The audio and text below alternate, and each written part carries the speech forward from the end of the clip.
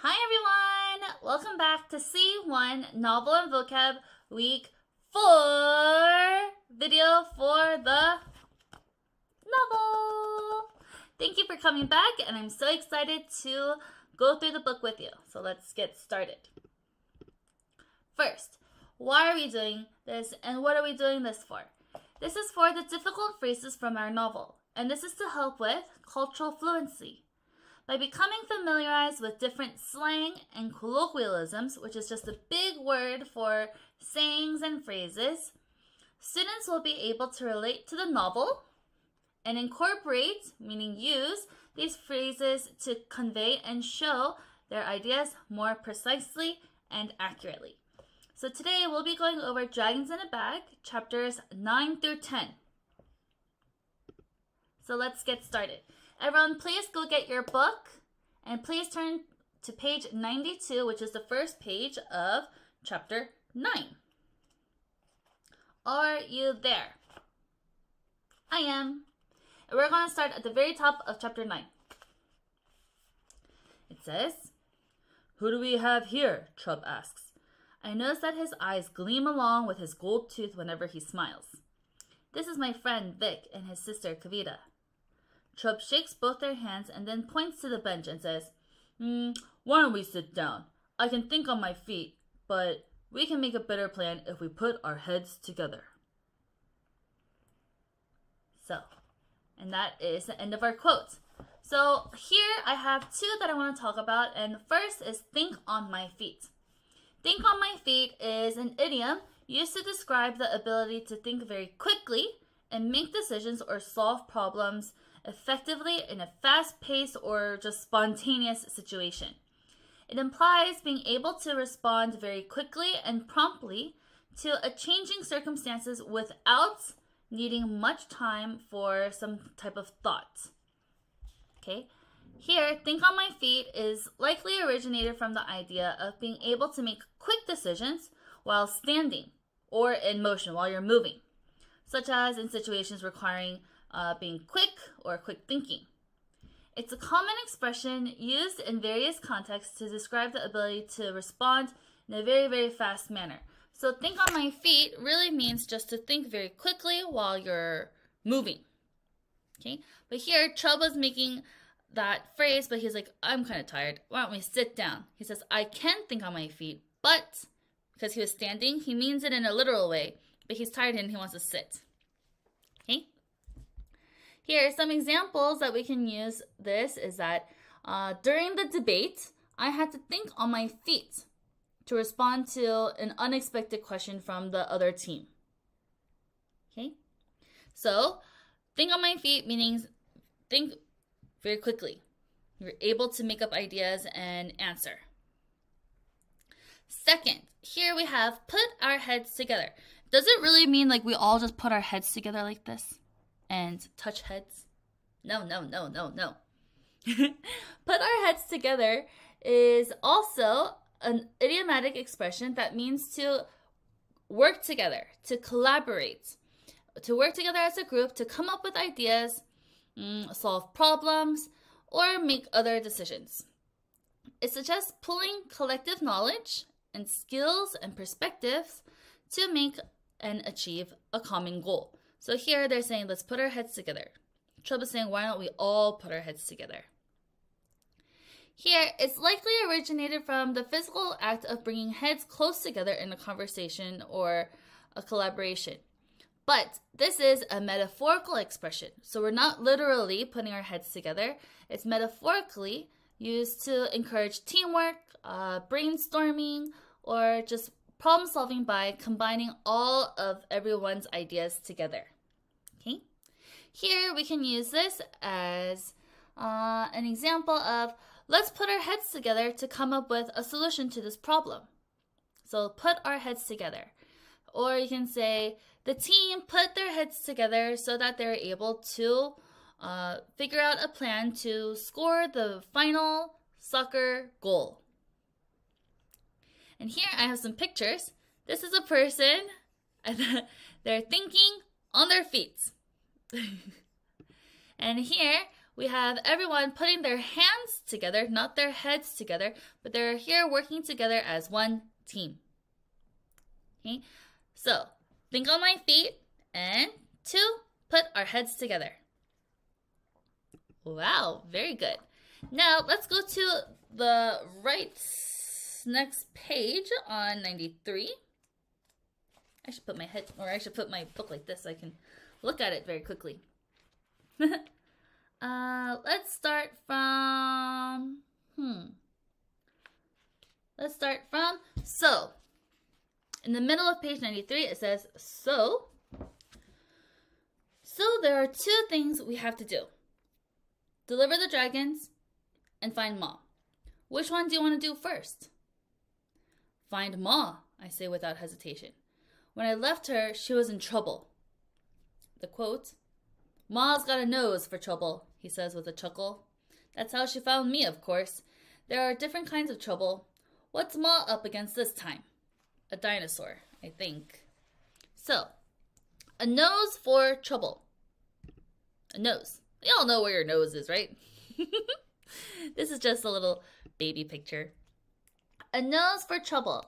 This is an idiom used to describe someone's ability to detect or anticipate or look out for problems or difficulties that may come. It implies that the person has a very keen intuition for recognizing trouble or danger, often based on like subtle cues and observations. So this person's got a nose for trouble. They know that trouble is going to happen. But you can say this phrase many different ways. You can say a nose for something. It doesn't always have to be trouble. So a nose for blah blah is a flexible idiom that can be used to describe someone's ability to have a skill for something. For example, a nose for news describes someone who has a talent for finding or uncovering newsworthy stories. Or a nose for business, meaning a person who is skilled to make a business. Okay. First here, a nose for trouble or a nose for something. It is an idiom that was adapted to various different contexts, but it can come from the idea, and it is likely originated from the idea of animals, and particularly dogs, because they have a good nose, right? Using their sense of smell to detect danger or threats in an environment. But this is also a figurative expression used to describe a human's intuition. So like they have that sixth sense that it is correct. Here, let's see. He's got a nose for talent and can spot potential stars before anyone else can. So this person has a nose to find talented people that may go into go on to becoming a celebrity, say. Okay, a nose for trouble. Very good. What do you have a nose for? Let's go to page 98. This here was a bit described in the book, but I wanted to go ahead and explain it to you a little bit more. Let's start here. In the middle of page 98. Everyone there? The middle of page 98. And it says that. So the indent where it says that sounds like a reasonable plan. So I save my questions until we're back on the stone bench in front of the guardhouse eating greasy burgers and fries. So where have you been? I mean, Mama never told me I had a grandfather living in Brooklyn. Trub takes a long sip of soda and then rattles the ice left in his cup. Well, I can't say I blame her. I've been in and out of the city for the past 20 years. A rolling stone, if you know what I mean. Keep going? I don't, but I solved the riddle myself instead of asking Trub for an explanation. So here's Jax's explanation. Stones don't usually roll, so I figured Trub must mean that he wasn't around much when Mama was young.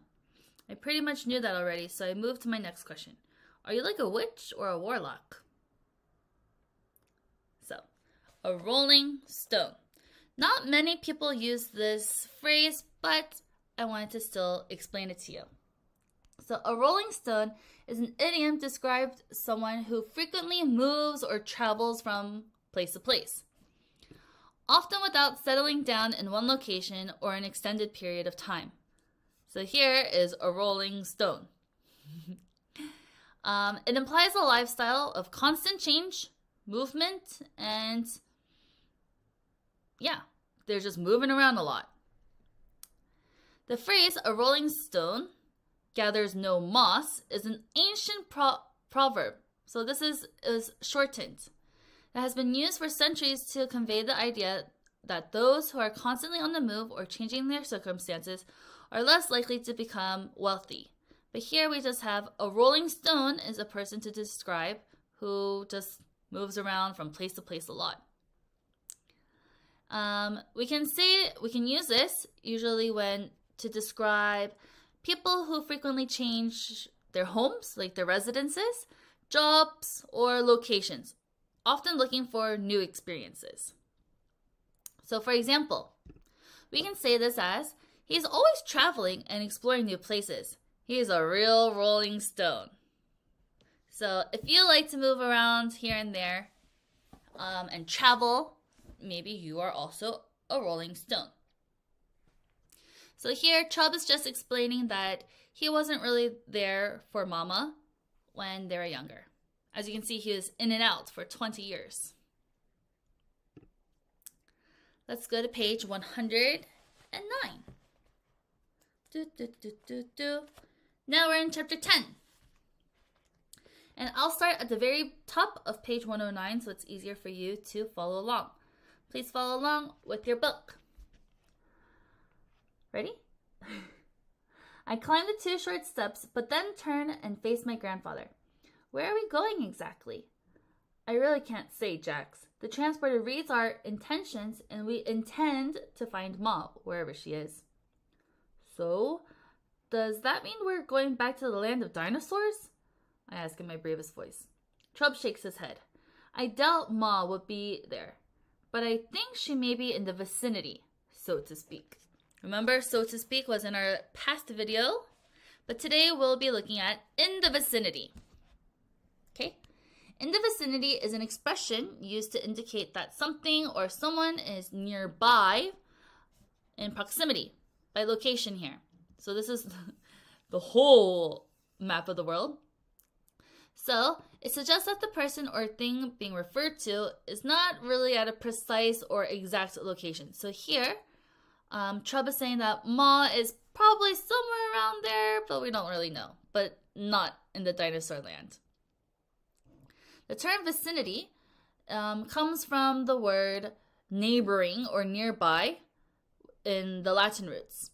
So in the vicinity is a straightforward expression that has been used for centuries to describe proximity and closeness to a particular location. So we can always use this in everyday language and speech. You can say, for example, the restaurant is in the vicinity of the train station, so it's convenient for travelers. Because that restaurant is near the train station, in the vicinity, it is easy for travelers to go to. Okay? Again, so to speak is in our past video, but I'll quickly review it. This is an idiomatic expression to indicate that a speaker is using a figurative or metaphorical expression rather than speaking literally. It's often used to make a statement or description may not be entirely accurate if it's taken literally. So to speak is commonly used to add emphasis or clarity. Very good. Again, that was in our past video, so I will not spend too much time on that one. Page 110. Let's go right to the next page. Let's see. Let's start at the very top. It says, I think for a moment, if that's where the dragons were born, then there must still be magic there. Chubb nods and says, I expect so. Africa is called the cradle of civilization. Know why? Sure, I reply. That's where the human race started out. Right. And when humans began to migrate, they took magic with them all over the world. So, the cradle of civilization. So, if you know what a cradle is, it's one of these. It's where a baby is rocked to sleep or where they are put. When a baby is born and they spend their baby years. But what does it mean when we're talking about the cradle of civilization here? This term is used to describe a region or area where human civilization, human beings, is believed to have originated and developed from. It refers to places where early human societies emerged and developed. So here, the term cradle of civilization originated from the 19th century, used by historians and archaeologists and scholars to refer regions such as Egypt or China. So the cradle of civilization is commonly used in academic and historical contexts to describe the early development of human society. But here, the cradle of blah blah can also be used flexibly. It is used metaphorically to just show where it started. As you can see, when we have the picture of the cradle, that's where the baby had started to grow up. So it's trying to make you think of it. So it emphasizes the starting point or the birthplace, suggesting that the location played a very important role in the development. So here in this cradle, they had a very big, important role. That's why the cradle of civilization is when it started. Very good. Now let's go to page 112. At the very top. Did we just cross dimensions? I asked Chubb. We sure did, he says proudly. Now brace yourself, Jax. We shall land in just a few seconds. My heart starts to race. What world will we step into this time? The transporter shudders and then goes still. Just as I open my mouth to ask if we've arrived, the guardhouse plummets to the ground and lands with a thud.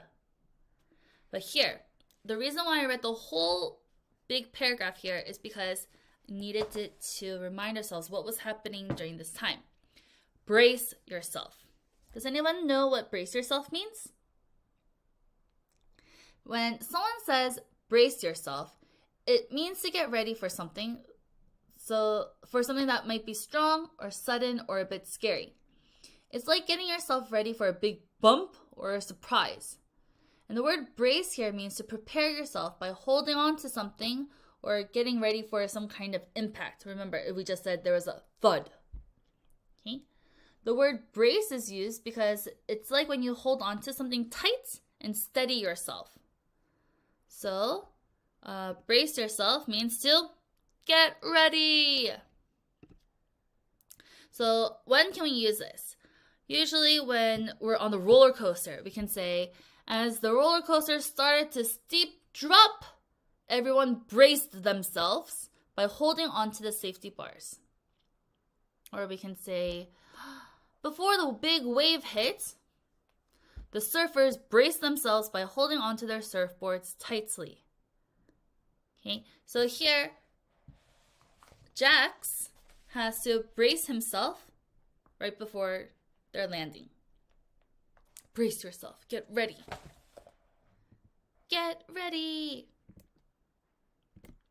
Let's go to page 116 now.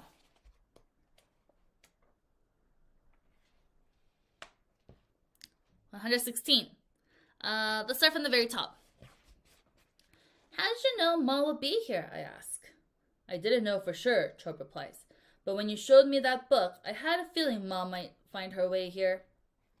Is this where Elroy Jenkins lives? I asked, imagining what it would be to live in such a magical place. Chubb shakes his head. Elroy doesn't really stay in one place. He's more of a nomad. A rolling stone? I ask. Chubb nods. So, if you didn't know what the word nomad meant, you would have also, there is a hint here in the context where it says a rolling stone, because he didn't Jax also didn't know what a nomad meant, so that's why he asked, a rolling stone? Is that what it is? Here, a nomad, just like we said with rolling stone, is a person who doesn't have a permanent home and moves around a lot. So they travel from place to place, often with no end destination. It's like they carry their home with them, but their home is wherever they are. So whatever is in that backpack in this picture, that's their home. Nomad, this word, comes from the Greek word, which means roaming or wandering, going place to place.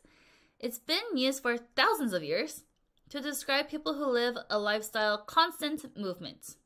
So just like before with a rolling stone, a nomad is a person who continues to travel, go here, go there, go everywhere. Very good. And I believe, oh my goodness, oh, my book's upside down.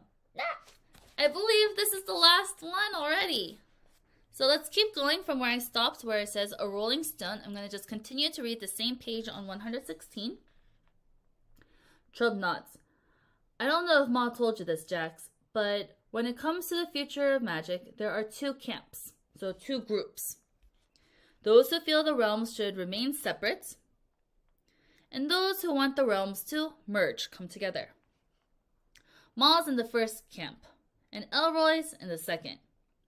That's why he sent those dragons to Brooklyn. I expect he thought Ma would come around to his way of thinking on the matter. So, Ma wants the magic world and the regular world separate, but Elroy wants them to come together.